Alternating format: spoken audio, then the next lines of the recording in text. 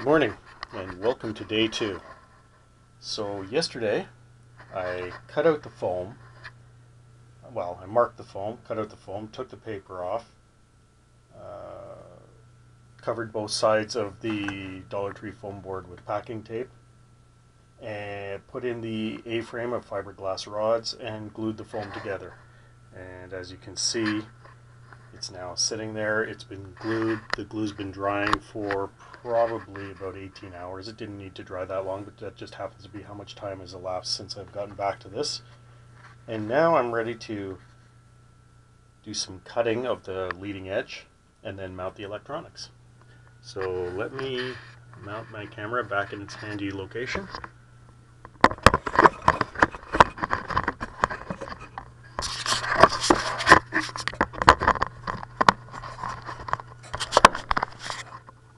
How's that look? Here we go. Let's take this stuff off.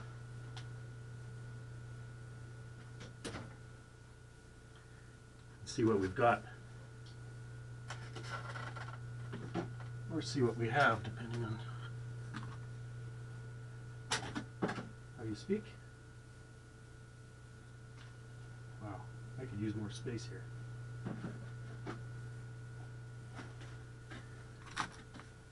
All right. Beautiful. As you can see, it's been glued to the board below it. Hopefully not too aggressively, and I can get this off. There we go.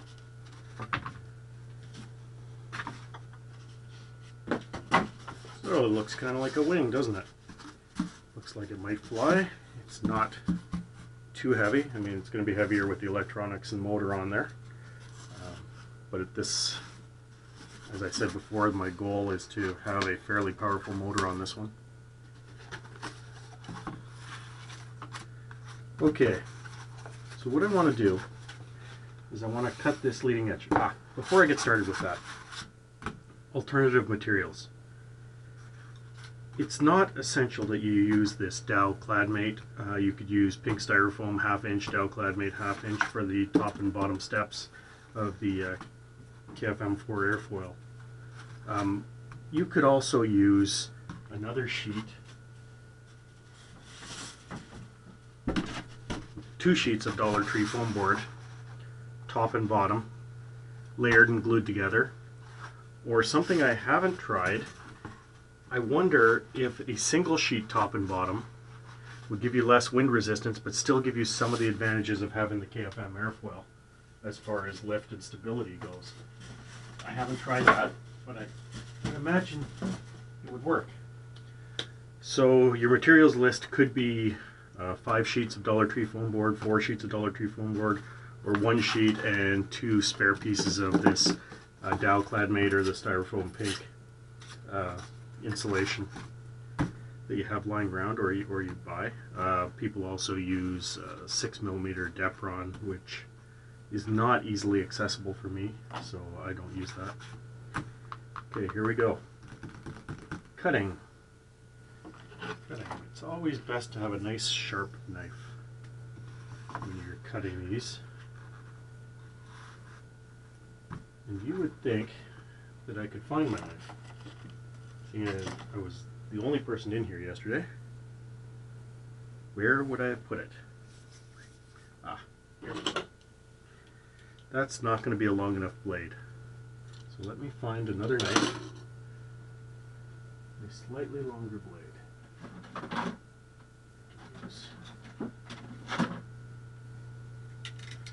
Let's try this one, see how it goes. So what I like to do is you can cut up to half of the width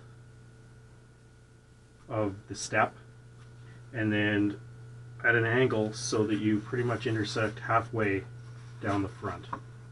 That'd be the ultimate goal. Now I see when I'm going to do that, I'm going to be basically cutting this entire nose piece that I've created here off. Not terribly happy about that and not sure what to do about it. So I'm just kind of eyeballing here. Usually I would give it, I could give it up to 2 inches. I'm going to give it just a touch less than 2. And I'm just gonna do it. I'm just gonna ignore the repercussions here. This knife is not nearly sharp enough to get the job done.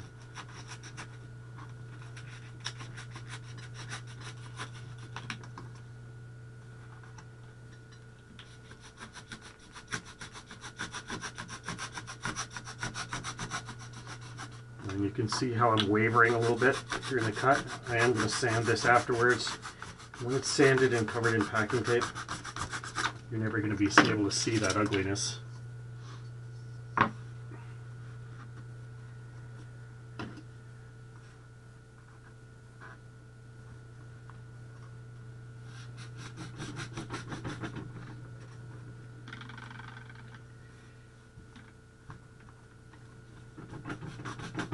If you're thinking of doing a scratch build and you've flown enough that you think you're ready to fly a wing, I really do recommend this one. I mean, this one's a little bit harder because I'm making it a KFm-4 instead of a KFm-2. Make it a KFm-2 just by not doing the bottom piece. And it's really, if you look at it, some of the other flight videos on my channel, these are fun to fly, they're easy to fly, they're really almost indestructible.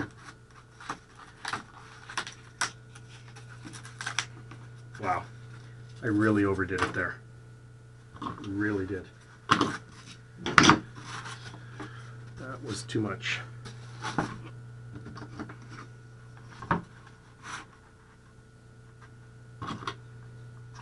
I'm going to do the same thing on the bottom, maybe just slightly less of a step.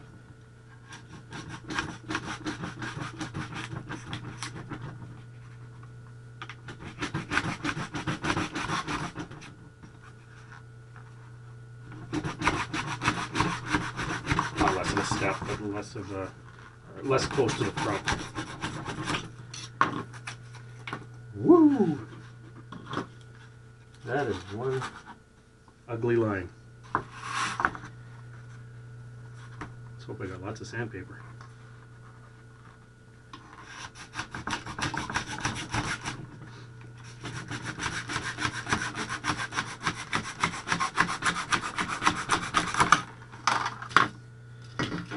Here's the general idea. It's cut out, and now you can see the top and bottom of the wing. Kind of angled in. You could come further back. I would need a slightly longer blade than this to get that to work out. If you had a hot wire cutter as well, you'd probably do a little bit better job. I'm sure you guys can come up with something better. For me, that's going to have to do. So now the next step, I'm not sure what I'll do with this front piece. I may cut out another little front piece and glue it on just to give it some aerodynamics up above, to get up above the battery, to just so that the wind doesn't hit the battery square, because as you can see, no matter which way you put the battery in, you're going to have a square edge here. It would be nicer if it came up at a bit of a slope there. Okay, so it's time for sanding, and I'm going to turn the cameras off, probably mount some video glass camera and take this outside because I don't like getting the dust all over, and sand it. So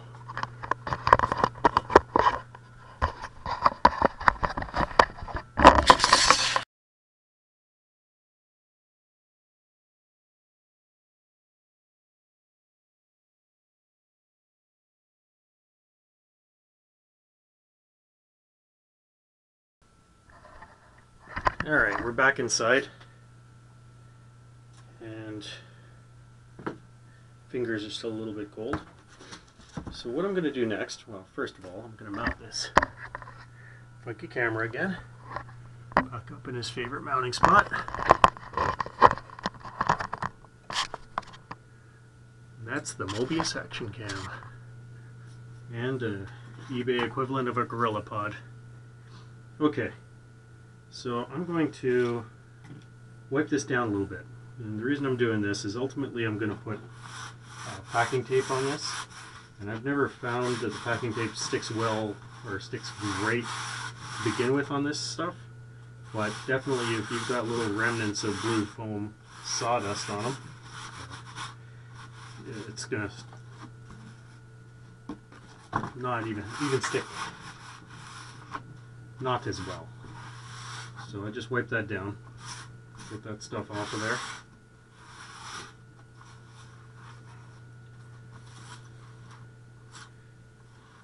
Now I've got a dilemma.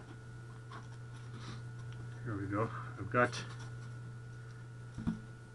foam pieces.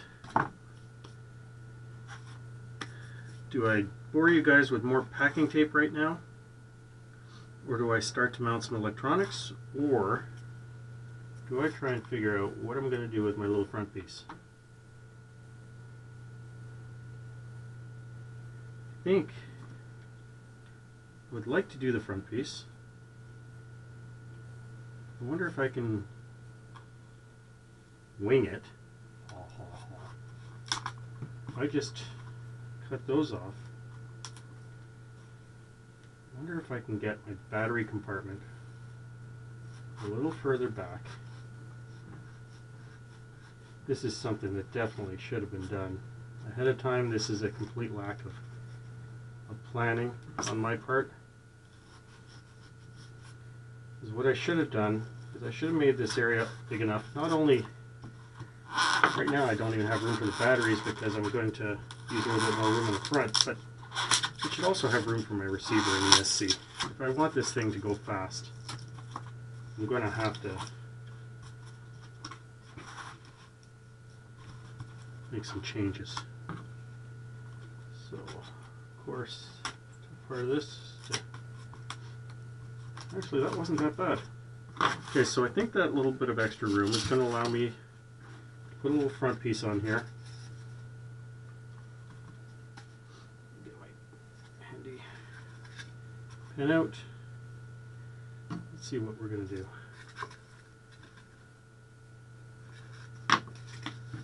We try something like this.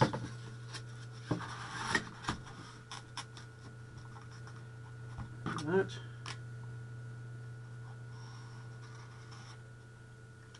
That boy up like that.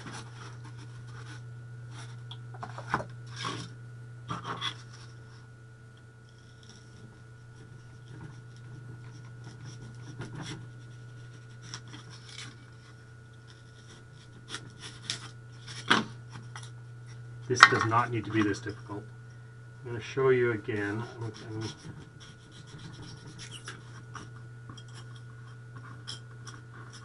Oh, that's difficult. See, being right-handed, I don't want to cut my hand off. Same time, I want to make this cut fairly good, so I'm going to try and do it left-handed here.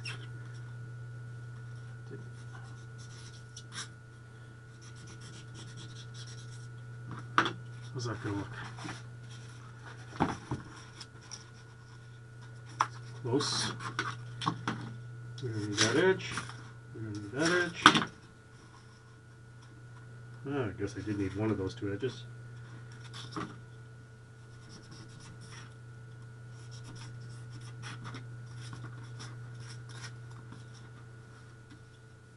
What are the chances I cut my finger off there? Yeah, not bad. And the lefty. I like it. I like it a lot. And the material to glue that on would be a hot glue gun. Yes. No. You know what? This will be glued on later. I'm just saying that because I don't want to, I do want a glue that's going to set properly, and I don't want to take up too much time on the video concentrating on that. So I can tape these up. Where did I put my tape? And when we play this back, in all likelihood, I will speed this section up so you don't have to. don't have to watch me tape.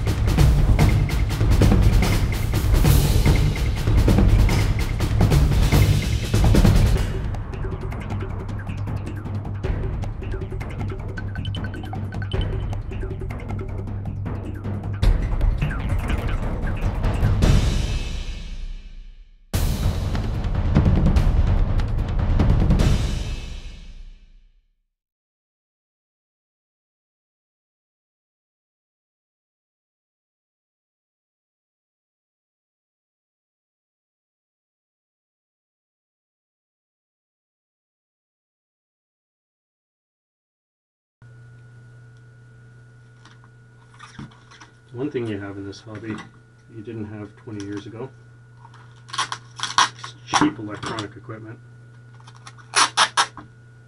YouTube. There are a ton of people on YouTube that are willing to show you what you need to get started. Tell you pretty much, I'm going to list the exact parts list. So what you need to buy. They'll tell you up front what it's going to cost you. And to be successful, all you really need to do is listen to them. Where 20 years ago, you'd be spending $1,000 to put a plane in the air that can do what these ones do. Pretty close to it by the time you got a transmitter and receiver set up.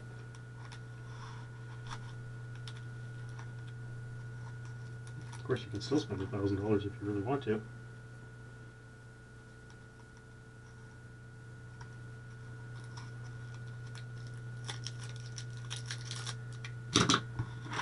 All right, how's that look?